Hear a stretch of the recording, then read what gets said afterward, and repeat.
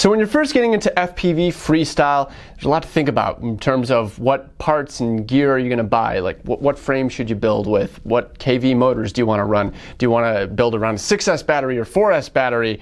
But one thing that you definitely don't want to overlook is your FPV goggles. If I had to pick one thing that has the biggest impact on your FPV experience, it'd have to be your goggles. That's what actually connects you to your aircraft and enables you to do first-person view, actually view through the aircraft. This is what you're seeing with, this is what's actually in contact with your face, and it's really gonna define how good your FPV experience is going to be. Now, a lot has changed in the world of FPV goggles, right? For a long time, we were just on analog video systems, right? So we were just broadcasting out an analog video signal on the 5.8 band and picking it up on a receiver and just looking at ultimately a really staticky, not so good looking image. But now we've got digital HD FPV, and that's awesome, but there's some latency and kind of some issues around it being proprietary and you can't use certain things with certain things. It can be very overwhelming, and it can also be very expensive. I mean, some of these goggle setups get well over $600, and you just end up wondering, is it worth it? Hey guys, welcome to Rotor Riot. I'm Drib, and today I'm going to be walking you through 5 FPV goggles that you should consider when you're getting into FPV, or even if you've been into FPV for a little while, maybe you want to change things up. Whatever your case is, these are the 5 goggles that we recommend. These are certainly not the only 5 FPV goggles available, and if you want to shop elsewhere, go for it. But these are the 5 goggles that we carry in our store, and if we carry it in our store, that means we believe that we can support it, stand behind it, and ensure that you have a good FPV experience. Now, as we go through these goggles, I'm not going to be getting into every single technical spec, but moreover, I want to give a high-level overview of what makes the biggest difference between these goggles and what you should be thinking about when you're shopping for one of them, and also a little bit of my personal opinion of all these different options, which you can take or leave. So to start going through these goggles, let's start with the most budget-friendly options. Over here, we have the Fat Shark Recon and the Fat Shark Scout. Now, these are very affordable box goggles. And what that means is they're gonna be a little bit larger than some of these other options that we'll get to, and they have a single screen in them with a very simple optic to enable you to focus on that screen, right? If you can imagine if you actually just held a screen like this close in front of your face, your eyes would have a very hard time focusing on it. So there's a simple optic in these goggles to kind of bring that screen into focus and magnify it a bit. Keeping things simple like that keeps the cost down. If budget is very high on your priority list, then it doesn't get any cheaper than the Fat Shark Recon. It comes in at $89. It's going to be the cheapest option that we're showing here today, and this is truly a bare bones option. There's a single analog video receiver in here, so you just get one place that you can screw on an antenna. Runs on an 18650. This is about as simple as it gets, and if truly budget is your #1 concern when getting into this, it doesn't get much cheaper than this for something that's actually going to work and will actually be supported by a good company like Fat Shark. So if you really got to keep it as cheap as possible, you can scoop up these goggles for $89 new, get a micro drone for cheap, rip it around, and have a great time. One step up from there, we've got the Fat Shark Scout. So again, it's still a box goggle, still just got that single display with a simple optic, but these goggles have a little bit more baked into them. It's actually a diversity goggle. You still only have one place to screw in an antenna up top, but there's also a patch antenna built into the goggles that's along the front of the goggles. Now, patch antenna, it's directional, so you can take advantage of having a diversity receiver where the goggle chooses the strongest available signal by having an omnidirectional antenna and a patch antenna. And what you would do is when you fly, point your patch antenna the place where you're going to be flying the furthest or behind the most obstacles, and that's where you'll get the high gain performance out of that antenna where you need it the most. But as you fly other areas, maybe just around some trees or whatever, the omnidirectional can pick it up because you'll be flying outside of the range where the patch antenna is strongest. So both the Scout and the Recon are excellent entry-level goggles, but I will say if you can afford the price difference to get the Scout, I do think it's worth it because you get much improved RF performance by having that patch antenna, and you're going to be able to fly in more serious environments with more obstacles and obstructions. The Recon is going to be really good for flying a micro drone around your house, but if you actually want to use one of these to fly a larger drone in a real freestyle environment, this is going to be worth having. Now, one downside to both of these goggles is they're limited to analog only. If you're convinced you're only going to be flying analog, that's great. But if you're interested in doing digital, you're gonna need to get one of these 3 goggles. 2 of these goggles are made by Fat Shark, the Attitude V6 and the HDO2, and this last goggle is made by DJI. It is the DJI V2 FPV goggle. Let's start with the 2 Fat Shark goggles.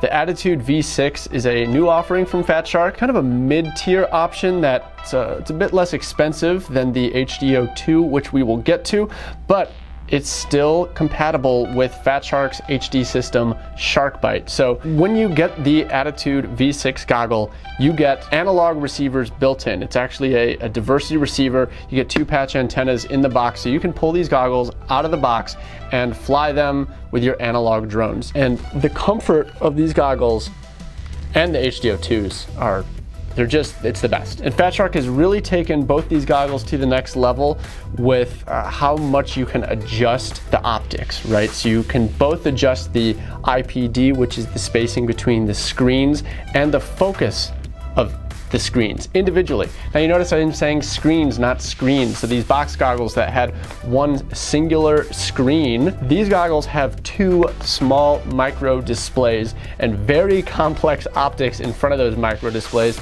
so that I'm serious, these screens are like teeny, like smaller than a postage stamp, and they've got some pretty crazy optics in here that enlarge and focus these displays, so it looks like, I mean, when you're in the goggles, it looks like you've just got like a big movie theater in front of you. Using such small screens allows these goggles to be significantly smaller than the box goggles. So, I mean, these just kind of look cooler, and I think that having this small, slim goggle is kind of part of the look of FPV, right? When you got them up on your forehead, you just kind of look the part. And I think a lot of people feel like when they've got the box goggle on, they just don't quite look the part.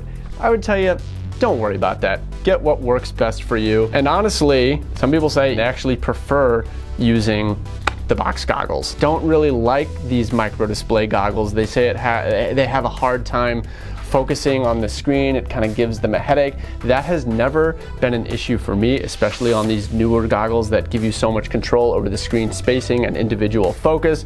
But some people say even on these newer ones, no matter what they try, the optics of these micro displays, it upsets their vision and gives them a headache. Now, one problem with the box goggles is, like I said, they are not going to be compatible with any digital HD systems.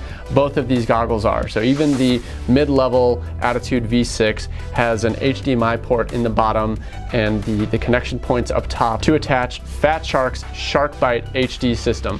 So I think this is just such a great option, because for 350 bucks, you get something that works out of the box with analog drones, and you can upgrade it to have HD FPV. But if you really want the most premium Fat Shark FPV experience, that's going to be the HDO2. Now, this is a $500 goggle, but it's not just the $150 difference between these two that you need to consider. You also need to consider what this goggle doesn't come with. What I'm holding here is what you get, and you'll notice you're not seeing any points to screw on antennas, and that's because this goggle does not come with any form of receiver. You need to buy a receiver to put into the analog bay here, or a Shark Bite receiver, which again will attach to the front and plug into the HDMI port on the bottom. So why is a goggle more expensive that comes with less? The biggest reason for the difference in price between these two goggles are that the HDO2 have OLED displays. The micro displays in these goggles are organic LED, and what that means is essentially every pixel on the display is an LED itself. The biggest thing I see with OLED displays are the blacks, and the darks of the video are darker. You don't get that washed out effect in the dark areas that some of the other goggles get because they are backlit displays. Now, these goggles, the box goggles, and most other FPV goggles use an LCD display that's kind of a backlit liquid crystal display. These goggles, the Attitude V6, use a type of display I've never heard of. It's called LCOS. That stands for Liquid Crystal on Silicon. I do think you get a better image quality out of this LCOS display than the LCD displays that we've been used to flying. But ultimately, the OLED display, it's the best. Now, is the image quality that much better that it's worth not only the price difference, but not getting any sort of receiver, not essentially being able to use this goggle out of the box? That's up to you.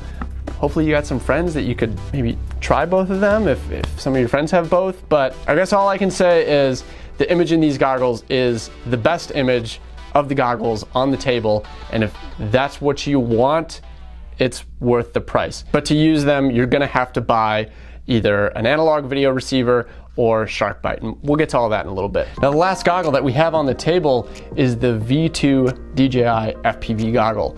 Now, you'll notice this goggle's pretty big, and it's actually kind of a hybrid between box goggles and micro display goggles. This goggle does have two individual displays, but they're not really micro displays. They're not really that like ultra teeny tiny display. They're a little bit larger displays, but there's one for each eye and there's optics for each eye. Just simple adjustment of IPD, the distance between the screens. A minus of that is these goggles maybe don't have the same cool look as the Attitude or the HDOs. They're a little bit bigger, so you get some of that box goggle effect bouncing on your head. But going back to some of those pilots that I mentioned that have trouble focusing on these micro display goggles, they don't have any trouble with the DJI. So I think that's why DJI went with this type of design instead of a micro display goggle, because they didn't want to put out a product that couldn't be used by those people that have a hard time focusing on those goggles. There's no focus adjustment of these screens, but another thing that comes with the large form factor of these goggles is you can fit glasses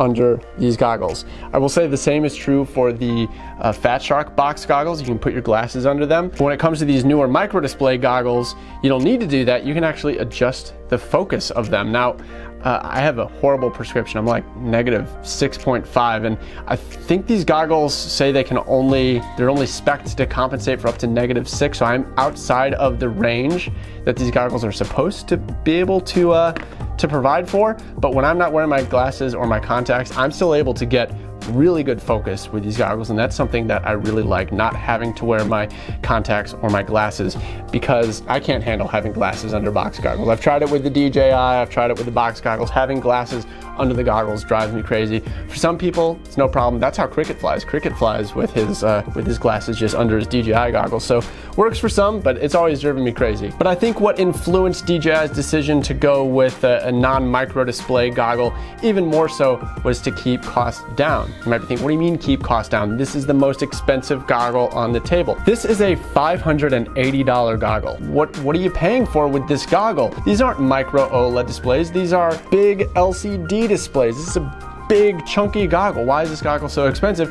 Well, that's because this goggle is made to work with the DJI digital FPV system. In terms of FPV performance, the quality of the video that's transmitted to your goggles, I'll just say it, it's the best. SharkBite HD video is quite good, but when it comes to getting the best video signal to your eyes, it's going to be the DJI goggles. So now for some, that might make the decision easy, but there are other things that you need to think about. This only works with DJI FPV. These Fat Shark options that can receive analog can work with any analog video transmitter. Analog is pretty universal, so it doesn't matter if your video transmitter is made by TBS or Immersion or Rush or whatever. Analog is pretty much analog, and you can use these goggles with any analog system. But what about the SharkBite, Fat Shark's HD? Is that proprietary like the DJI? Kind of, but not exactly. SharkBite is kind of similar to analog in that it is just broadcasting out. SharkBite's whole ethos is to be more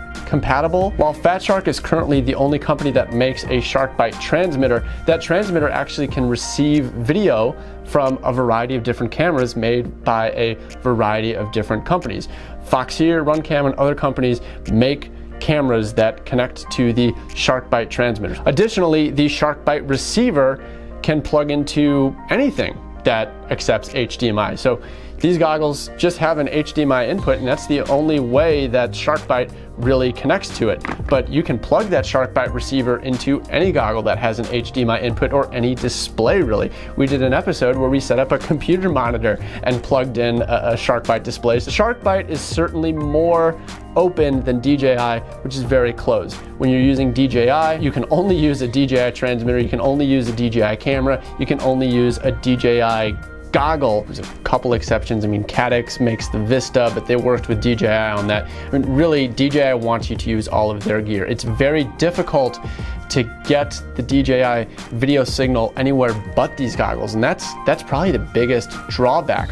With the V1 goggles, the only way to get video elsewhere than goggles was to get a very expensive DJI smart controller, plug that into the goggles, and then you could plug monitors into the smart controller, but it's a very expensive, very cumbersome solution. One of the few enhancements to the V2 goggle is that it's going to connect to your smartphone, and I think you can get the video out from the goggles to an app on your phone, and then you might be able to get it from your phone to a display.